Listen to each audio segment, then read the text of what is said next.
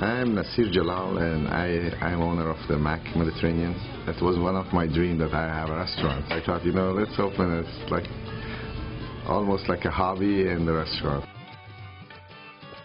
From very beginning, we have like a lot of good recipes, and it's like all homemade and everything cooked in the kitchen.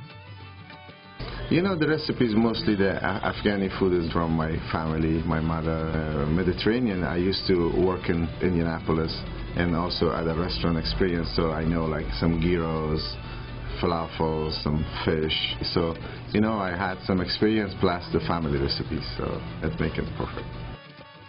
I'm really proud of it. People really like them because we make them just the way we used to make them back home in Afghanistan. I don't want to change it. They're from Saudi Arabia, from here, States, from anywhere. They like the original recipe because if you come in, you feel like you're in Kabul or you're in Turkey. They want to come here. They want to try the original recipe. They don't want me to change it for them.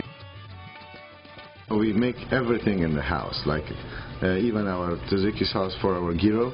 We get the milk, make it yogurt, then make the sauce. A lot of restaurants, a lot of people, they don't want to go through that much work. The best recipe that we have mostly for our spinach platter, mantu, lamb kebabs and lamb chops, kabul chicken, ashak, curry chicken. These are the best sellers. Those are really Afghan recipes.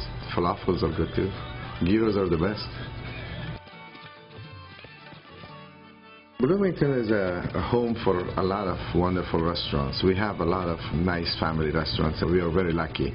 I think we really need it. It's healthy, homemade, and people anymore, they're tired of fried food. They are going more towards healthy way, eating. So I think we really fit right for the new generation.